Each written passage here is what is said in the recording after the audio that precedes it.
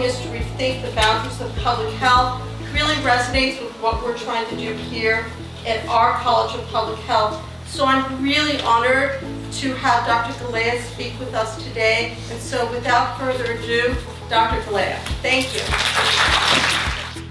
You might be thinking to yourself, well, I know what I should talk about. We talk about health. It's the stuff that we cover in our classes.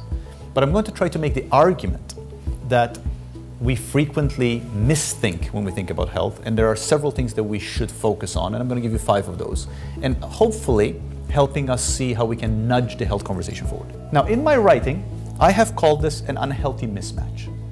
And what's the mismatch? I think the mismatch is as follows. The mismatch is between how much we care about health and what we actually achieve in health. So the question which I've been grappling with is, why is this mismatch?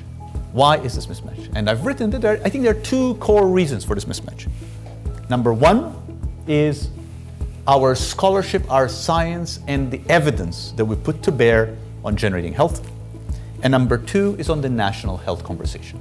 Our investment in health has been investing in curing people from disease, and that really affects the extremes of life. And it's good when you're over 75, terrible for the rest of the country under age 75. And those 10 players are the social structures of the world around us. They are the homelessness I talked about with Blind Billy Johnson. They're poverty, they are racism, they're gender equity. Those are all their reproductive rights. Those are all the pillars that the other 10 players represent. And that is what we should be talking about when we talk about health. I'll stop here. Thank you very much for having me.